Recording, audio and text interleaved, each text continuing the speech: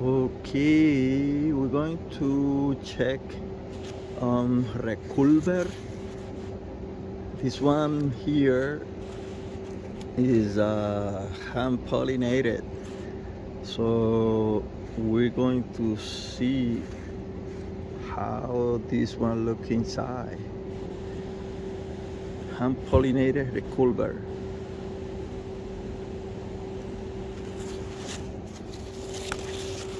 Really wanted to see this one.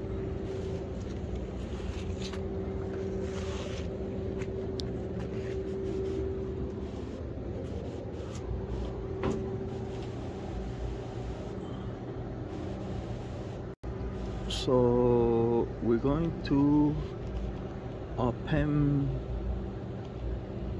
Reculver now. I'm gonna put pause on this because I wanna cut it nice. So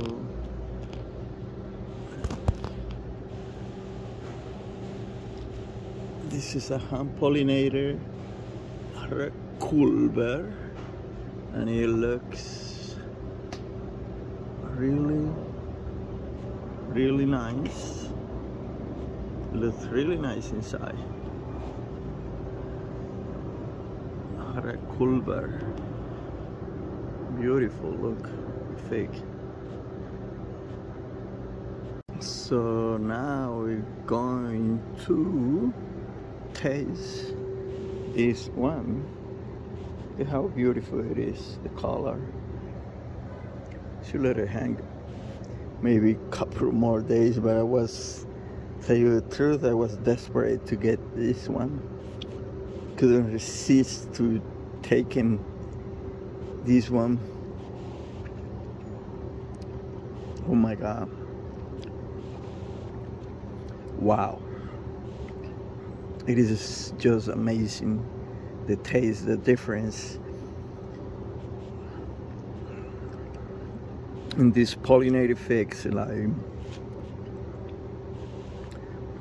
such a like the berry tones of the flavor is just an incredible experience. Once you taste like pollinated figs, and like your perspective change, you know, like it is amazing. Wow, my God, this is, I don't know how the regular Reculver tastes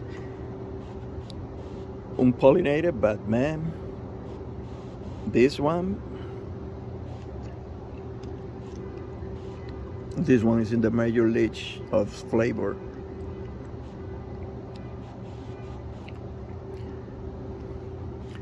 Incredible.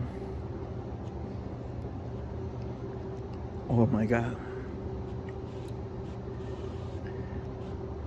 And this one set fits a little bit late too, but I think that next year I'm going to make a fruiting record.